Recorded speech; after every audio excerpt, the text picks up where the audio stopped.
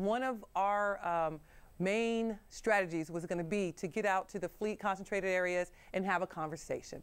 That's when you get the best information from our sailors. You can't do it via NavAdmin. You can't do it via email. You need to have a conversation with sailors. And we have stuck to our guns, and we're having a great time doing it.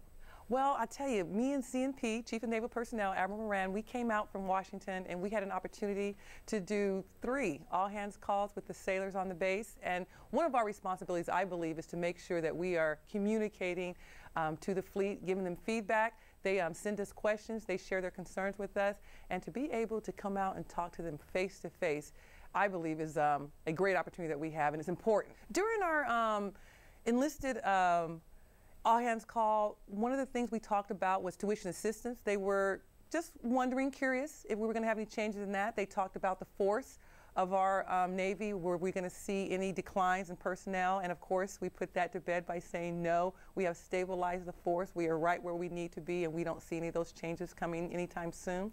We talked about our new final multiple scores that they've been hearing about. They were able to hear that from Admiral Moran firsthand.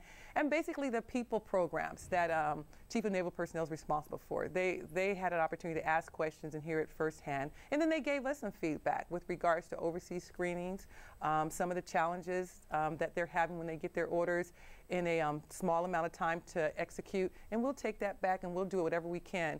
Because one of the things that I tell sailors is we're supposed to, leadership set sailors up for success, and we provide the conditions so they can be successful. So we take that information back to DC, and if it's a policy and we can change it for the better, then that's what we'll do.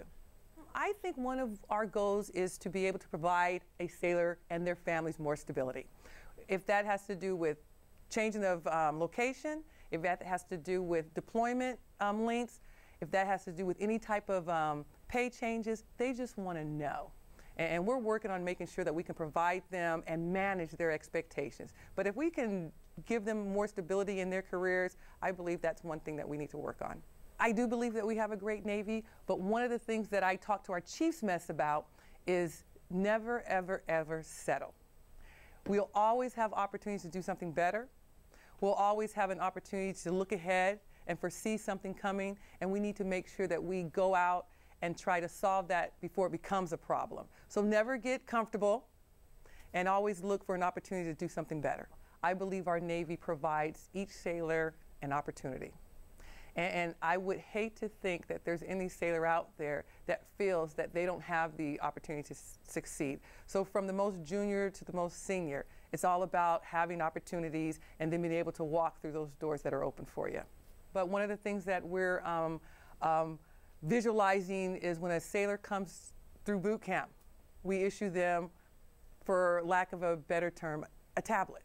And instead of all these different paper manuals that they have to read and look through, issue them this e-tablet. And they'll take that e-tablet onto their A school, they'll take that e-tablet onto their first command, and we'll develop applications. So instead of them having to look for updates, we'll send them like a banner that says, you have a new update, just like my iPhone does now, and I just push the button and it gets updated. So we are looking at being more innovative. We need to catch up with technology. We're a little bit behind the power curve, but we are doing what we need to do so we can catch up.